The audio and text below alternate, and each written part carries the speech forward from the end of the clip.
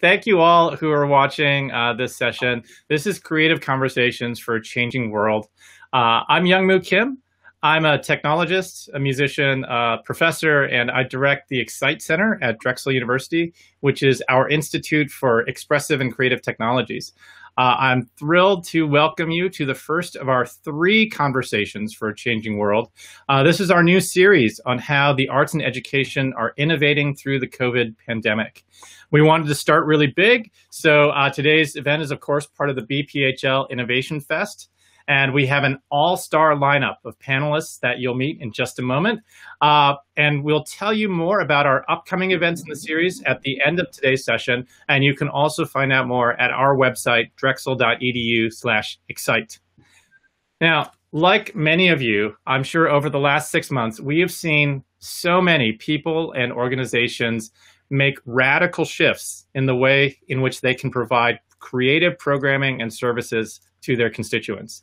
The level of creativity that I've witnessed, and I think we've all witnessed, and out-of-the-box thinking has been phenomenal, really. And it prompted us to think about what is exactly inspiring that? What is inspiring art?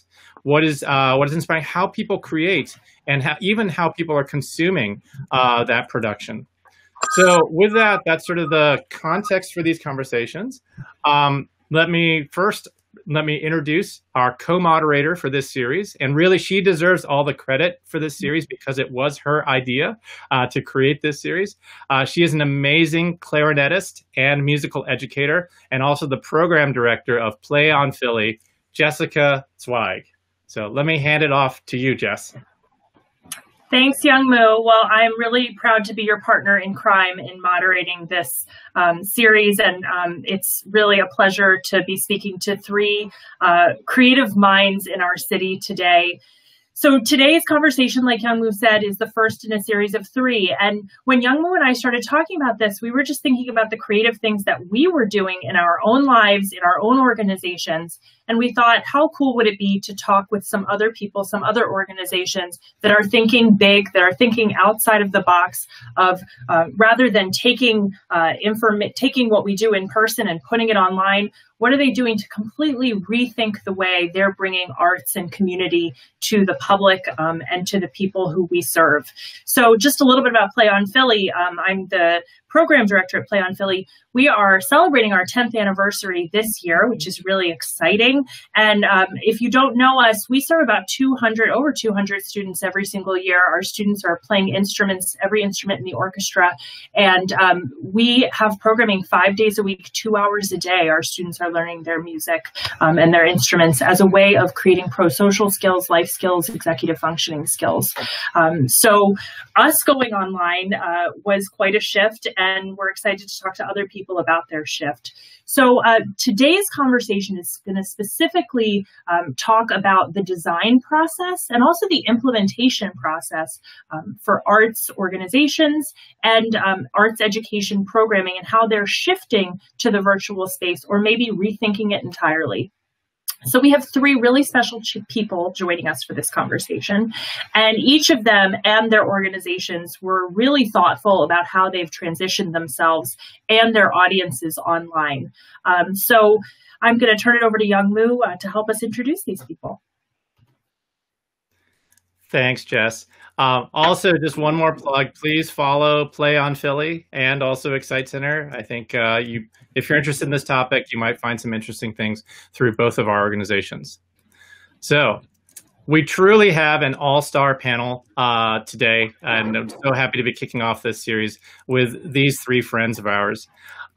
First, she's an active vocal performer, keyboardist, and conductor, an amazing arts and nonprofit administrator and serial entrepreneur, and I did not know this, a certified financial planner as well. She's an incredible advocate how the arts advance equity and social justice, particularly in underserved communities. She is the Deputy Director and Chief Experience Officer of one of our treasured Philadelphia institutions, the Barnes Foundation. Please welcome Valerie Gay. Hi, everyone. And Val, please take a few minutes to introduce yourself. Sure. So, well, I'm Val. You heard everything that the Youngmoo said, and I'm really grateful that I get to be a part of this panel and to have this conversation.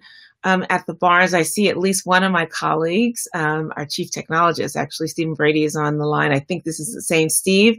Steve, if it's you, please please let me know in the room chat. That'll be great, because I may be asking you some questions. So I'm really grateful to be at the Barnes. Yes, it is him. Yay. Hi, Steve. Because the Barnes is not only just a cultural gem, it is filled with amazing professionals, each who are, I would say, their own rights in their own perspective areas. And so it's been really amazing and wonderful to work with people who not only care about what they do, they are not only just brilliant at what they do, they are creative in what they do and collaborative in what they do. And so I'm really excited that, with all of the carnage, I should say, that COVID has brought, what is also brought is opportunities for advancement and opportunities to seize new ways of doing things. And so certainly the Barnes has done that. So with the Barnes Takeout, hashtag Barnes Roll Call, which is an Instagram series that we have. I'll talk a little bit more about all of these, but just to name them, Barnes Art Adventures through our education department. We have a social justice series that's starting. We did some low-tech things like storytelling, as well as putting activity sheets up on our website. So it was a way to pivot. And Steve Brady, who's, like I said, is on the call, I call him our Merlin, because he kind of forecasted things coming up and really kind of pull the institution forward. And I do say pull. I was one of the last people holding onto the door frames going, no, I don't want to do it. I don't want to do Teams. I don't want to do it. And thank goodness, Steve actually forced all of us to do that. And so when we shut down, for example, on March 13th, we started our doors, opened our doors again internally. I think it was March 16th. We just picked up where we left off internally. So while our doors were shut, the work never stopped. Certainly for those of us in administrative roles and creative roles who were not forward-facing folks, the work just kept going. So I can talk more about that later, but I'm just so grateful to be here. Thank you. Thank you, Valerie. We're such big fans of yours and the Barnes. Our next panelist has overseen the transformation of one of our city's premier arts organizations. Under his leadership, Opera Philadelphia has commissioned 14 new operas, launched an urban opera festival, a digital festival, and now a streaming channel. It's no wonder the New York Times has described the company as a hotbed of operatic innovation. Please welcome the General Director of Opera Philadelphia, Devan. David. Thanks so much, Youngmoo. Glad to see you're on our publicity team. I'm actually a little known fact. Youngmoo was on our team. He was our resident technologist, and during his sabbatical, he lived with us. And really, a lot of what I'm going to talk about today was really informed by Youngmoo's attitude towards embedding technology and live performance, and how we can connect and use it as a vehicle to connect in new and different ways. As Youngmoo also articulated, we have been pretty innovative before the world caused us to be more innovative. And so with our practice of new work and our fall festival, Festival O, we did do a pivot. As the General Director and President, I thought our pivot was done and we'd be, letting that grow and mature. So wasn't really expecting the pivot that we are now in, but we have used it as an opportunity to seek, opportunity and to explore what the artistic opportunities are. And in our space of opera, safe throw distance for singers for droplet safety is 15 feet and 200 square feet with a 15-foot reach, and wind instruments is 11 feet. So we're kind of like in super spreader land. So for safety, we've really had to rethink that. And so I'll go through that in more detail. But that's just queuing it up. So thanks. It's really lovely to be here. Oh, thank you so much, David. Just such a privilege to have you join us for this conversation. Our third panelist has tremendous experience working in both industry and the nonprofit sector, including stops at the Village of Arts and Humanities, Art Sanctuary, Philadelphia Jazz Project, and the Philadelphia Clef Club, as well as the Olney Culture Lab of Culture Trust. She is currently the administrator of the Bartol Foundation. Give it up for Melissa Talley-Palmer. It's all yours, Melissa.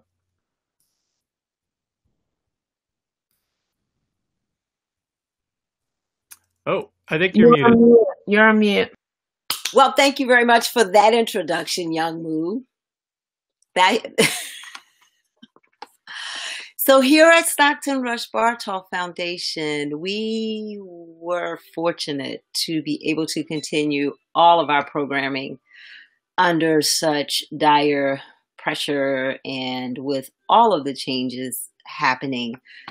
We definitely had a great opportunity to have collaborating teams come together and take our trauma-informed teaching arting practices and move them from, in person to online within a week. Because we were 2 weeks in, and within 1 week, we had to make that 5-week program go online. And Mindy Early and Siobhan Norris were tremendous in making that happen. So, the collaborations are the key. I've heard people say a couple different things. One, in addition to being administrator at Bartol Foundation right now, Beth Feldman Brandt is fortunate enough to be on sabbatical and is not with us for that reason. But I give kudos to her for entrusting me with this opportunity. Interim speaking, we started just today, our first workshop series for the fall semester, which will go through the end of the year. And consequently, we've rehired all of the artists that we couldn't have teach in the spring and had them teach in the fall. But although they were unable to teach in the spring, we still allowed them to be able to be paid. One of the ways we were able to continue to support. This transition for us also has allowed us to be able to support other organizations. So I support the fact that we're able to have this conversation today and am totally excited to share more information about resources and opportunity. Key is opportunity. Thanks. Melissa, Val, David, thank you so much for introducing yourselves. And, for our audience out there, if you didn't know these three individuals, you know a bit more about them and their organizations. I would love to talk a bit, for starters, about the design process that all of you and your organizations went through when thinking about this pivot, because I think I felt a little bit like Val, where I was like hanging on for dear life, and then it was like, okay, I gotta put my hands down and just move forward. So, but actually, David, I'd love to start with you because you really transformed or are transforming the annual festival into an online experience through the Opera Philadelphia channel, which is this new thing. And I'd love for you to just, first of all, give us a little bit about what that is. And then also, what is this design process that you think about when conceiving of a project like this? Yeah, so the Opera Philadelphia channel will be available at the end of October. It'll be available on your largest screen you have in your house, so probably your TV. It'll function like Netflix. We have software developers developing the app that will basically function like that. It'll be on Apple TV, Roku, Amazon Fire, Chromecast, everything but Xbox. We did not pay the premium for Xbox. It doesn't fit with our demographic that well. And it will be each month there will be a new original program developed and produced for the screen. each month, every month for the season through to April, May. We will do one stream of one archival opera and everything, the La Traviata, for some creative reasons I can go through in later, but it's basically original for TV. It's like we walked into the offices of HBO and gave them the keys to the opera company and said, "What y'all going to do with it?" And that's what you're going to experience. And what we're trying to do is not replicate what's on stage. We are trying to provide meaningful artistic moments on a screen, and convert opera, which is usually done in large scale with large expressions, to intimate and close-up expressions, so we can see the artistry in a different way. It'll be behind a paywall. It's $99 for the season. There will be on-demand portionings of it, and we're working through trial for audience expansion as well. And it's based on a beta test of the digital festival we did in the spring, which used archival footage, mostly of our contemporary work, so we could track behaviors. So that's what it is. And the design process, we started with research. That's what we always do. We have the largest research practice in classical music in the country. And so we started doing charrettes. Fancy word alert. Charrette is a brainstorming mechanism largely used in architecture that allows people from a lot of different backgrounds to think about ideas. So instead of asking people to check little boxes about how afraid they are of COVID, what we did was we convened an online consumer community and did charrettes, and got our audience members to brainstorm with us to try and find opportunities that would be meaningful for our art and meaningful for them. And it also allowed us to identify blind spots and warning areas. And I'm happy to go into those whenever you feel appropriate. But it really started through this really advanced research phase. This is not being done in the arts. The company that did it for us is doing this kind of research for Netflix, Facebook, Google, and Disney. Yeah, that's the overview of the design process and what it is. Yeah, and the graphics really cool. I think that's really amazing, because I think that oftentimes we think about arts for art's sake, which I think is very, very valid. And then often in the arts, we're asked to validate why we're doing something. And what you're doing is you're sort of giving a backbone to the decisions you're making, which I really appreciate.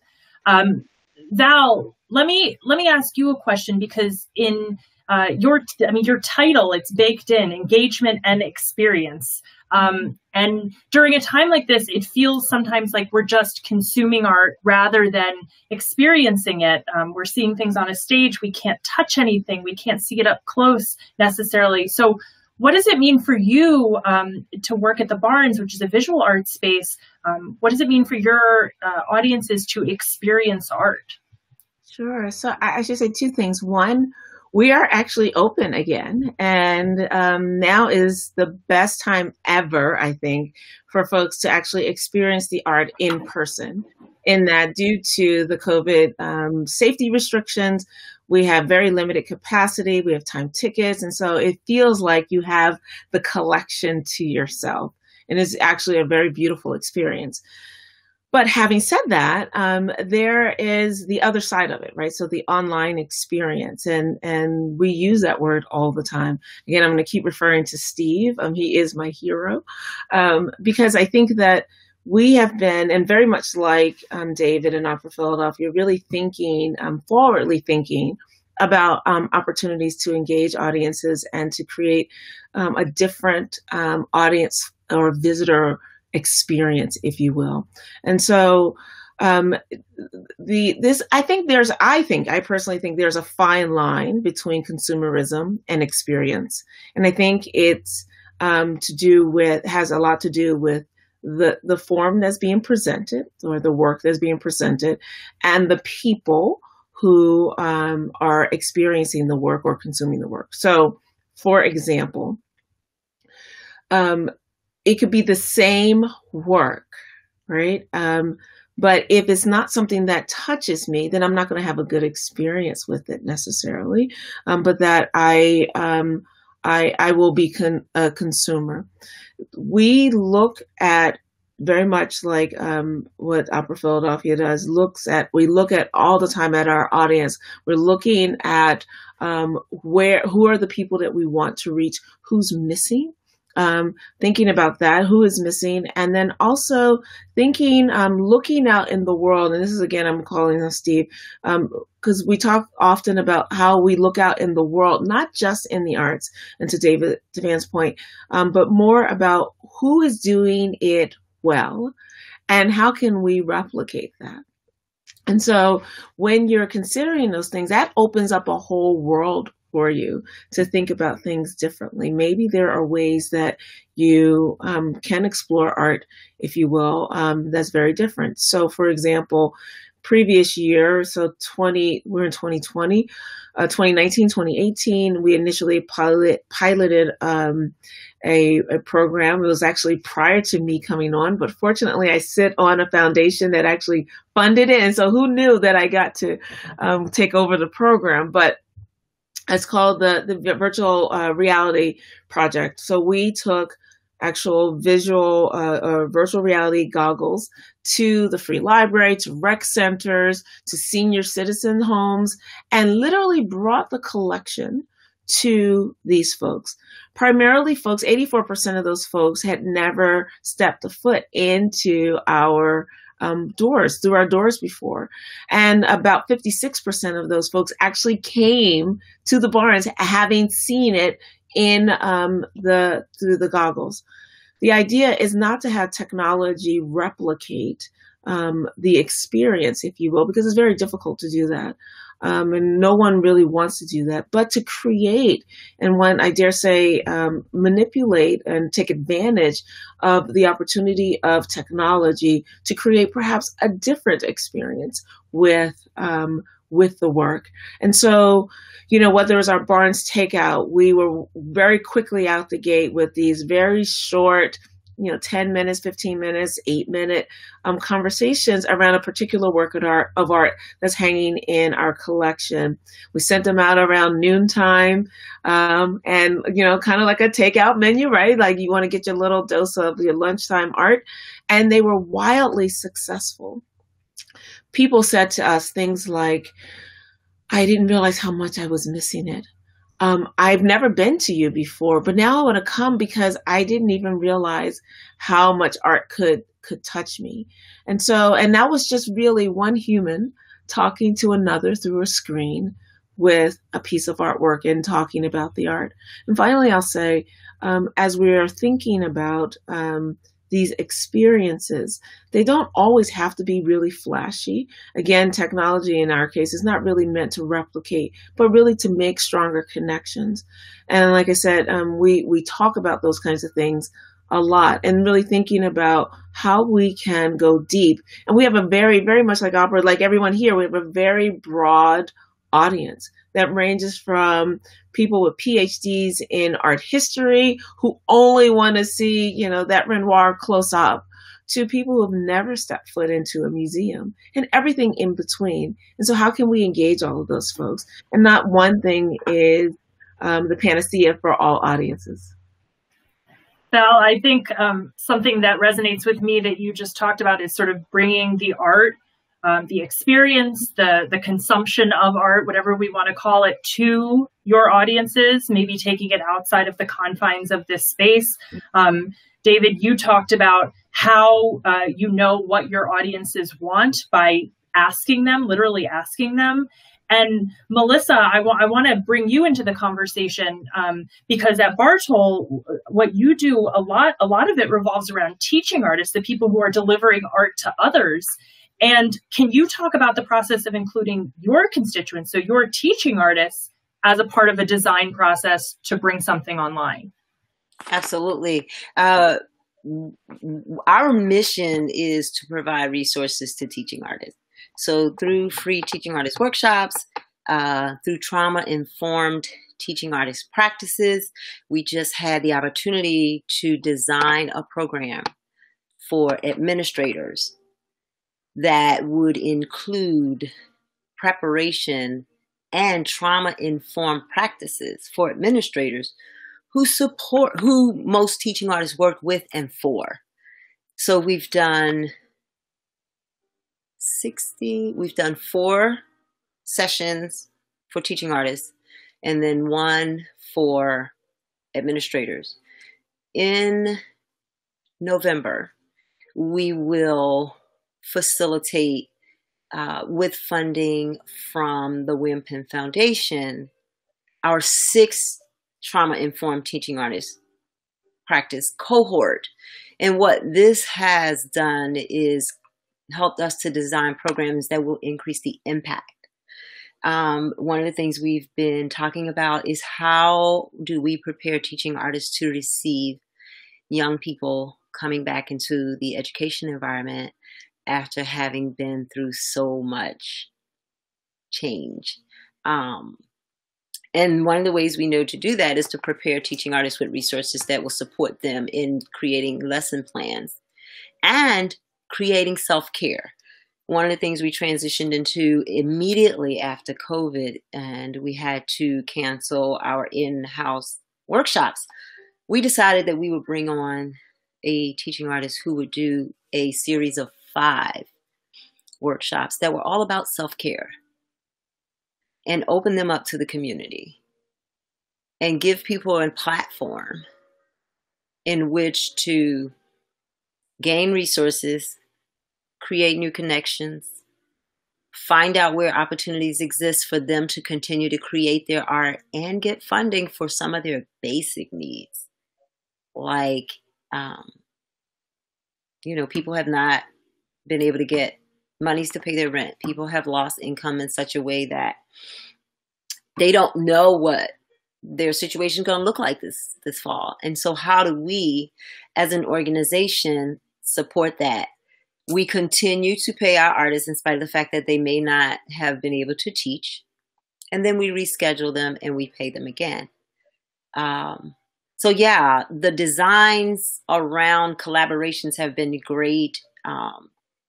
Through the trauma-informed teaching and artist practice and the collaboration with Philadelphia Foundation, William Penn Foundation, and some others, we've been able to figure out how to greater serve more teaching artists and more community artists through our grant funding. So yeah, we'll talk more about that.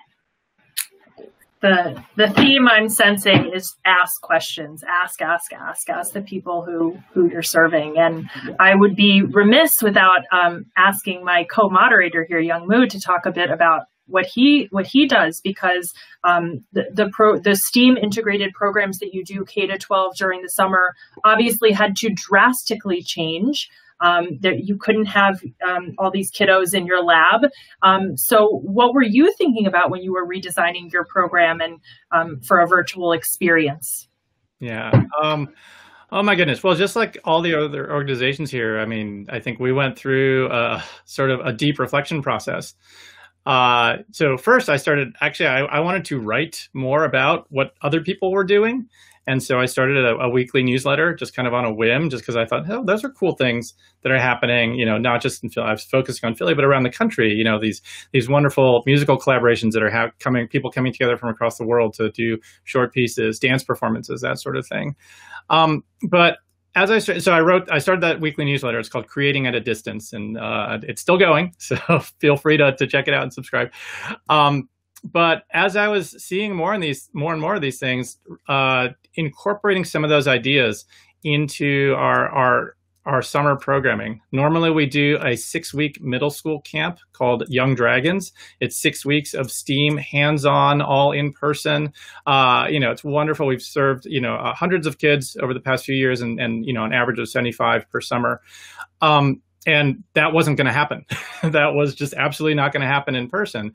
So we, of course, started to think about, well, what can we do to put content, to do things virtually, to put content online?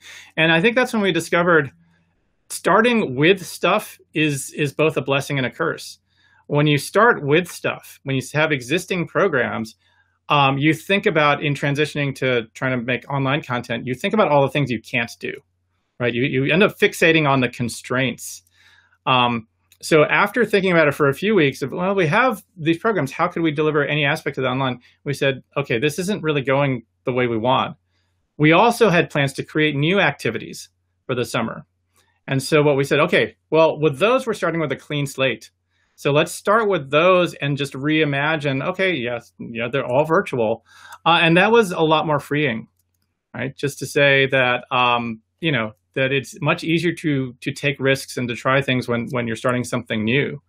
I absolutely echo Val's point. You can't try to replicate an in-person experience online. That's just the wrong way to go.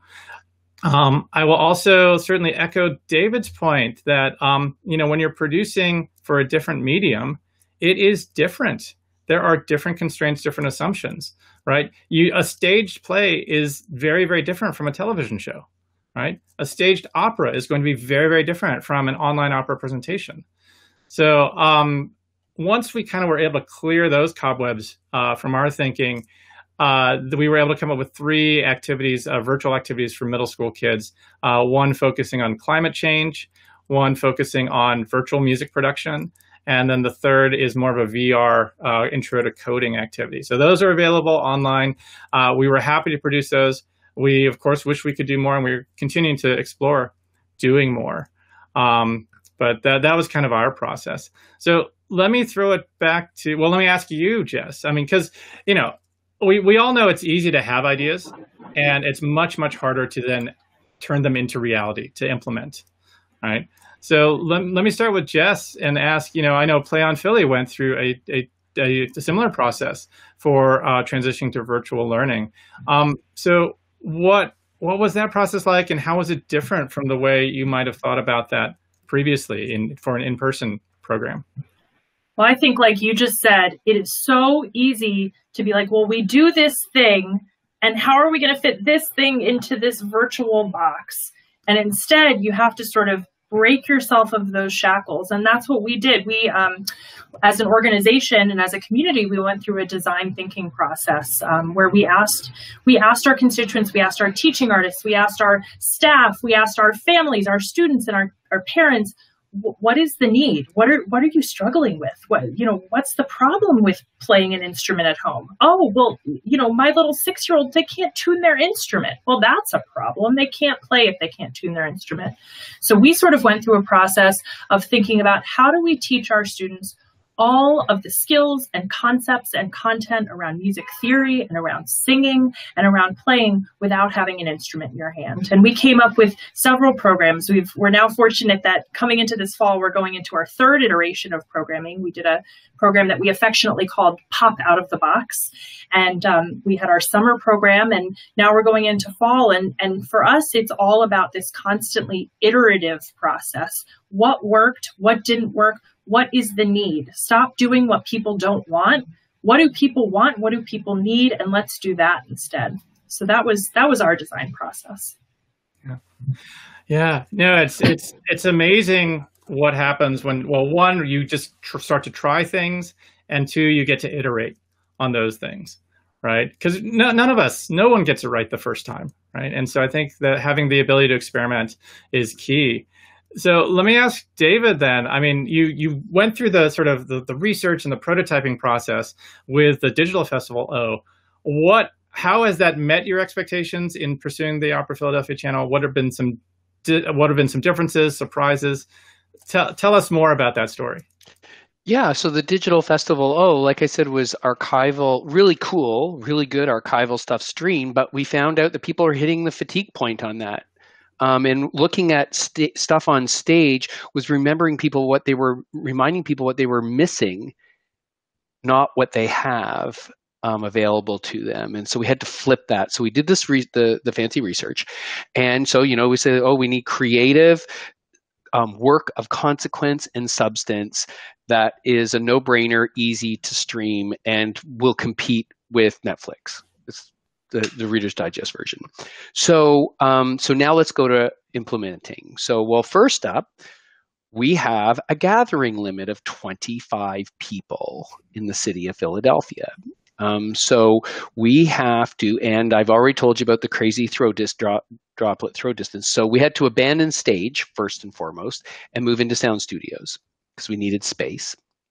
We also needed to find projects or develop projects that had a certain scale of 2 singers, 5 musicians, because by the time you get the film crew and the COVID safety officer and the blah, blah, blah, there's only room for 6 artists in the room. So what do you do? So we've had to work through that. Then we start talking to film people because, well, we're doing film. So, and our whole industry is obsessed with capturing stuff on stage and then getting it online live right away. And so we talk to these film directors and they're like, well, what's the editing time? We're like, editing time? And they're like, yeah, I'm not taking the job unless I have 3 to 4 weeks of editing. What? So we had to completely change the distribution schedule and the shooting schedule to conform to how these artists do it. So again, listening, getting the right people, figuring out what to do. And we started filming this week. So the other thing is we don't know.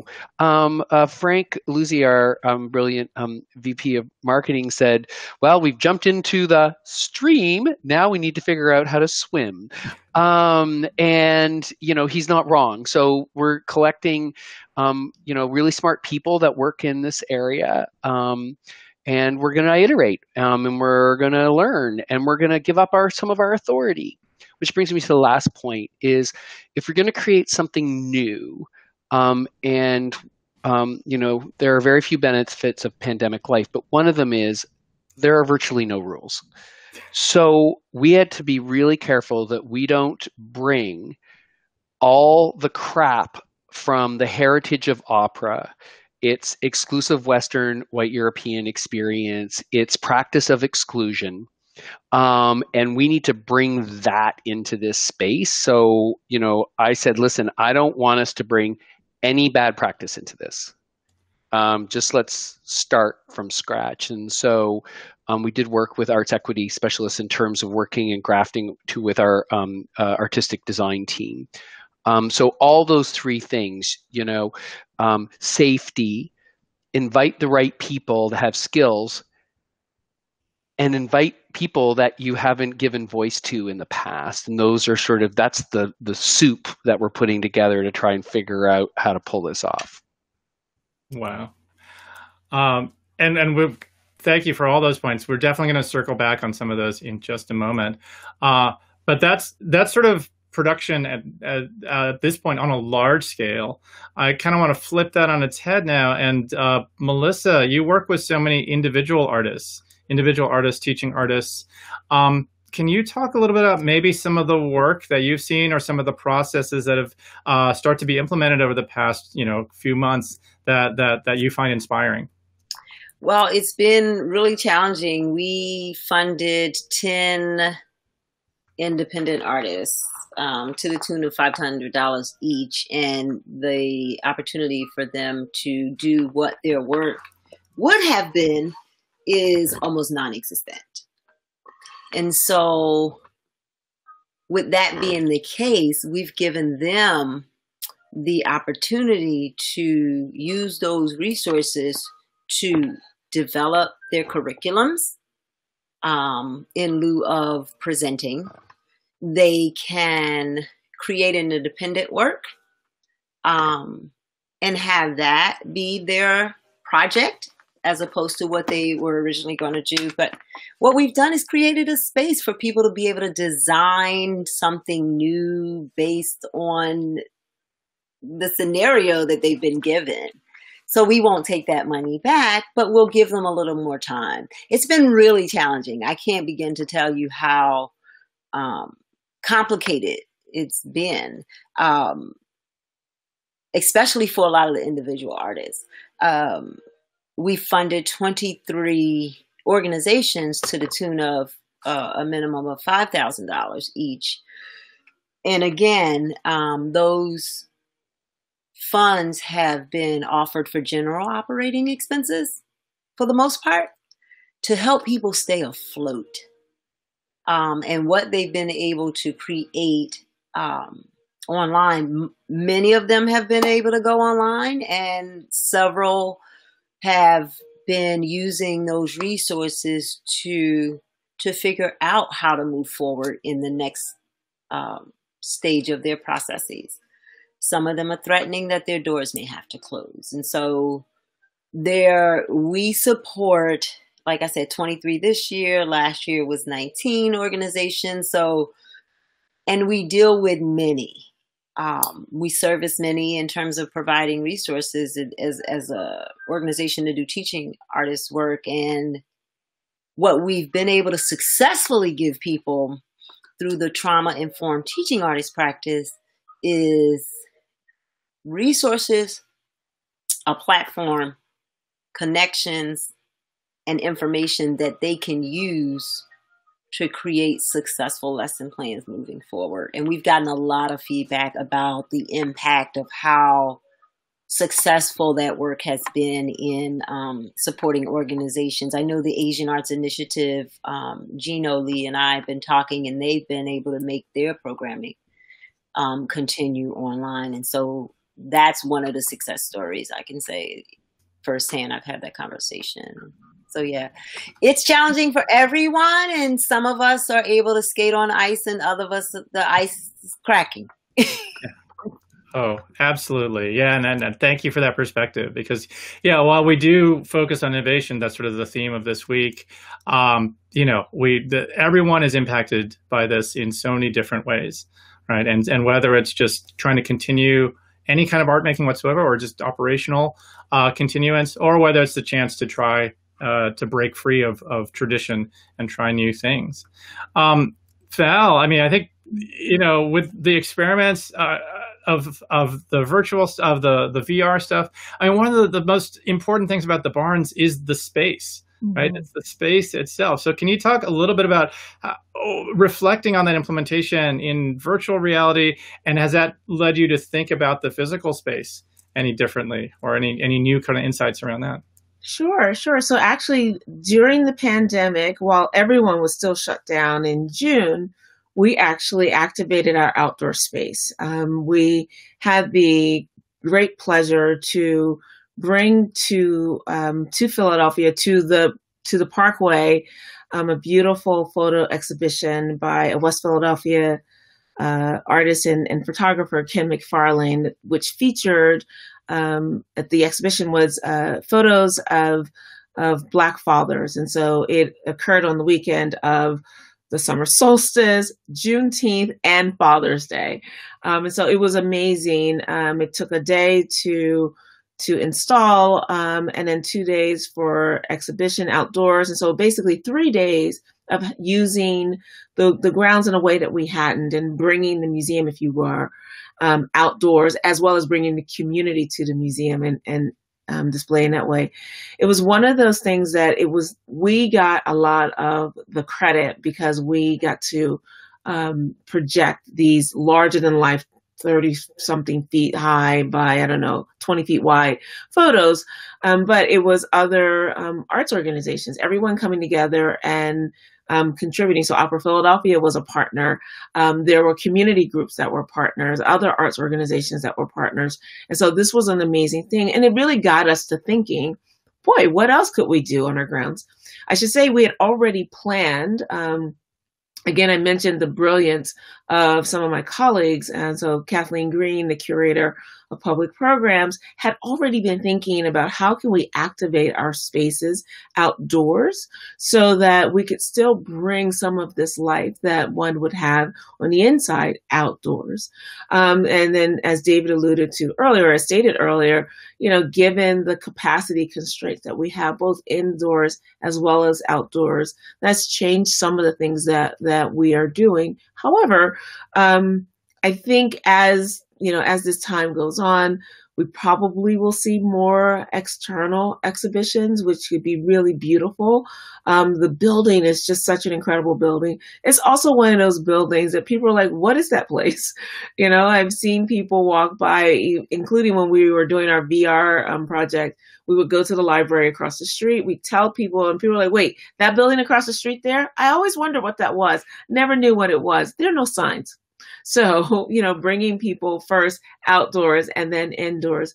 And to your point, Youngmoo, we have such a large campus that there are lots of things that we can do. So I'm looking forward to, you know, whether it's visual art or performance art or some other connection with our community, that we can use the space in that way. I'm really looking forward to how that will play out, even in the fall and winter months. Oh, that is so exciting. I have to tell you, I am not a native Philadelphian, although I do feel like I'm getting there. But the Barnes was one of the first places that I went that I felt like I'm going to become a subscriber. This is going to be one of my homes. So I'm like not paying you lip service. I am telling you that is how I feel about the Barnes. Awesome.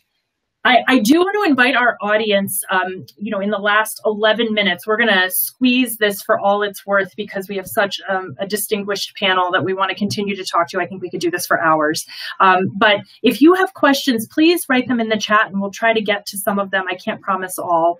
And while you're writing your questions in the chat, Val, I do want to come back to something that you mentioned earlier and also what you were just talking about, which is you know, bringing the collection outside onto the parkway or wherever it may be. And I think that we would be remiss in this conversation if we also didn't talk about how we implement programming in a socially just and equitable way. David, I loved how just like very bluntly you mentioned like just leaving the crap at the door. And how are we thinking about moving forward and welcoming new audiences? So at the Barnes, you know, Dr. Barnes's collection was, you know, a lot of Western art. And although he did have an eclectic collection, but what role does the Barnes play in expanding the voices that are being heard and the stories that are being told that maybe haven't necessarily been told? Sure. It all comes down to relationships as I see it, right? It's like people connecting to people, people connecting to art.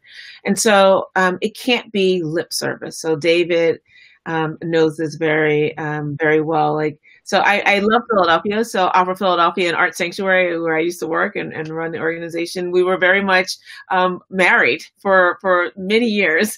Yes.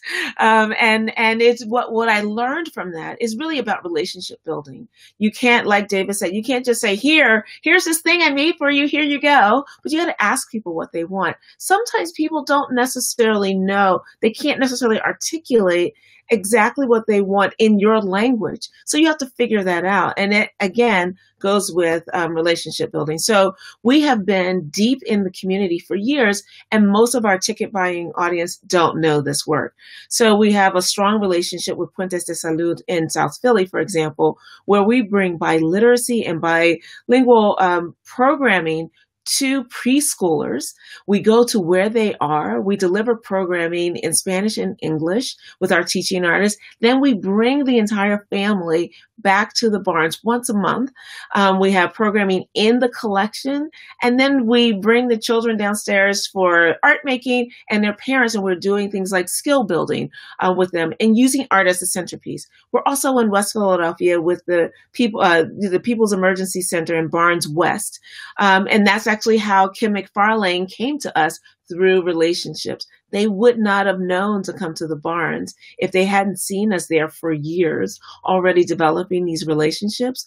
So it's saying, you know, I'm a classically trained, Europeanly classically trained opera singer, you know, artist, but as a West Philadelphian Black girl, I fell in love with this music. We know that art can stand for itself and can reach out to people, but we can't just expect that we say our doors are open and expect people to flock to us. I believe it is on the onus and it is the moral responsibility of the institution to go where the people are and then bring them in and create a relationship. Art is about relationships. Yeah. So for David, you want to talk about Opera Philadelphia, because you guys are putting your money where your mouth is. With "We Shall Not Be Moved" and "Sky on Swings," and I don't want to give your whole pitch, so you give. Yeah, no. It's it's interesting, and back to making this digital. Like "We Shall Not Be Moved," we produced it. It sold out at the Wilma Theater on our first festival in 2017, and then we sold it out at the Apollo, and we sold it out in Amsterdam, and for our opera digital stream, more people saw it on our digital stream than all three of those theaters combined. Mm-hmm. And that one was really important to make free because we just wanted as many people to see it as possible. So yeah, I mean, I think also one of the things we need to do as institutions, and this was a string in one of the chats here, is that bigger organizations need to really collaborate with people that don't look like them. And I'm talking beyond race, certainly, and certainly in Philadelphia is an issue, but also the type of organization, the size of the organization. We've worked with the Bearded Ladies, we've worked with artist collectives and fringe artists, and I think that there's an opportunity to just make sure that if we are trying to do something different, to collaborate with people that don't physically look like us, but people that don't actually produce like us and don't think like us. That's only going to make the ideas stronger. The trick is you have to park your authority at the door. Okay, so we're starting to run out of time, and there are some questions popping up here. So rather than, I'm just going to go to the Q&A and throw a couple of these out there because I want to make sure the audience gets, one, actually, David, you just kind of spoke to this, why is it that there are some organizations, some shall remain nameless, that don't seem to be adapting as well, larger organizations, and why are there others who are trying new things, innovating, for lack of a better word, more quickly? And David, why don't you start, and then I mean, it's hard with these big organizations, especially the more storied the brand, the harder it is to change, and the stronger the history of the organization, the harder it is to change. And so I think the biggest challenge is being comfortable with what you don't know, being vulnerable in that, and connecting and allowing people to connect you with it. And the bigger the organization, it's just the more effort that freedom takes. I agree with that. I was going to say too quickly, when I'm looking at the question, I think you have to develop a culture of curiosity and innovation. And certainly Opera Philadelphia has that. And it does start with leadership. And so if the leaders are open and curious, and you have just even a portion of your institution that's dedicated to R&D, if you will, I think then one can be better situated to take advantage of opportunities that COVID has presented to us, or any other opportunity. Yeah. Well, absolutely. And I think you also hit the nail on the head with that word leadership. I mean, obviously we've heard a lot from David, and we know of his visionary work at Opera Philadelphia. I'll also give a shout out to the leader of the Barns, Tom Collins, who, I am blown away by what he's accomplished, what he's done. Also to come in with the idea, this crazy idea that an institution should reflect the city that it's situated in, right? I mean, crazy. I am both amazed and applauding that, and also sort of dumbfounded that it took so long for organizations to get on board with that kind of perspective. Hey, Youngmoo, could I just riff on something there just about leadership? Yeah, I'm a leader. Thank you very much. But it's really not about, yes, we need to be leaders, and yes, we need to create a space. But, just to everybody out there that's not that leader, speak up, make sure, push for these things, and the good leaders are going to listen, right? And the not good ones aren't, and you need to find another leader to work with. But I think that there's an opportunity for everybody to have agency and not wait for permission to do what they think the leaders want, and hopefully, and this is a struggle as a leader, do you know what I mean, that you may have a vision, but you have to be completely open for someone having a better one. Yeah. Oh, certainly. Well said. Okay, let's see. We had a question that I will answer, which is, if you're not in the Philly area, how might you be able to keep up and engage with these things? Certainly, I think you can go to the separate organizations highlighted here. I mean, certainly the Opera Philadelphia channel is accessible everywhere. The Barnes online content is accessible from everywhere. I'm going to throw up, of course, this is my segue to point out that this is not our only conversation around these topics. We will actually be hosting Jessica and I will be hosting 2 more of these, including one in 2 weeks on September 29th, and then another one on October 13th. So every 2 weeks. And the 2 weeks from today, we're going to be focusing on collaboration. We have, again, another amazing panel. Jay Fluellen, amazing composer and teacher. Ellen Fishman, Director of Arts and New Media at Springside Chestnut Hill Academy, another amazing composer. And then also Paul Smith, co-founder of Voces 8, the amazing singing group based in the UK, and CEO of the Voces 8 Foundation. So you please do come back. If you like these topics, come back and visit us. And then again, we'll have another one on October 13th as well.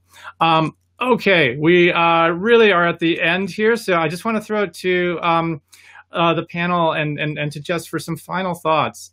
Kind of what are things that you've learned through the pandemic that you will carry forward past the pandemic? Hopefully there's a future for us, right? Hopefully there's a future post-pandemic.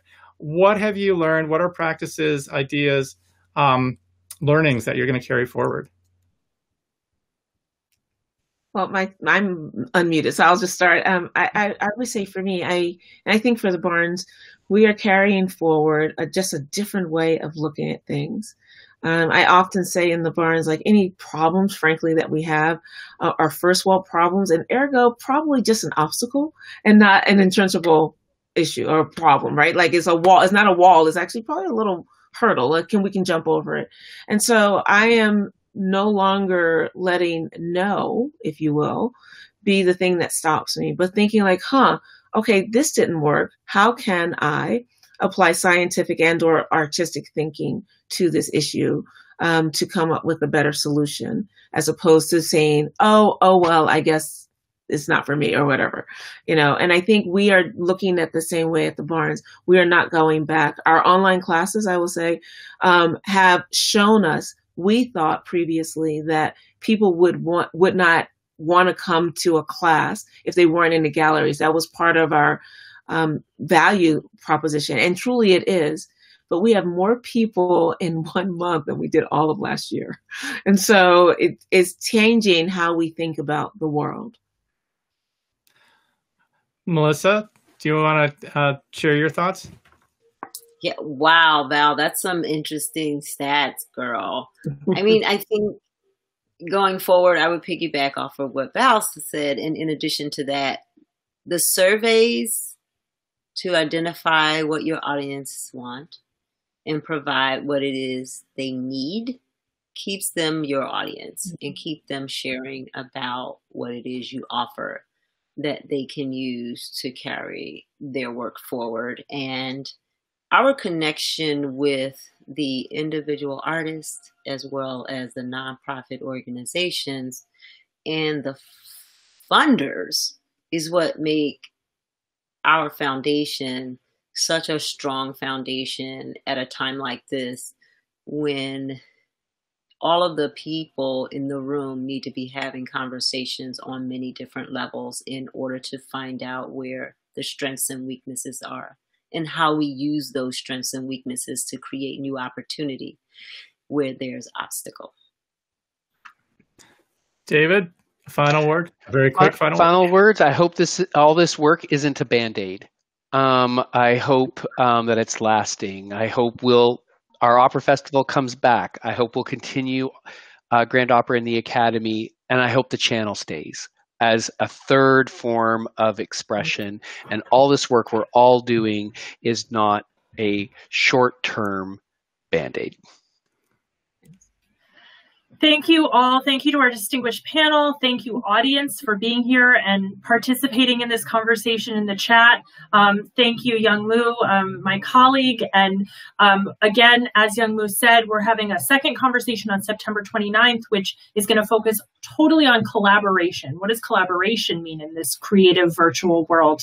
And I saw some questions in the chat about collaboration, so please tune in. And the third conversation on October 13th is going to be about how do we look to other sectors? How do we look to other nonprofit organizations and social services or technology to think about innovating in the artistic space, which I think should be a really interesting conversation for all of us to have. So thank you so much. And thank you to BPHL. It's been such a pleasure to host this conversation and to talk with these wonderful individuals. Have a great evening. Thanks. Bye. Thanks.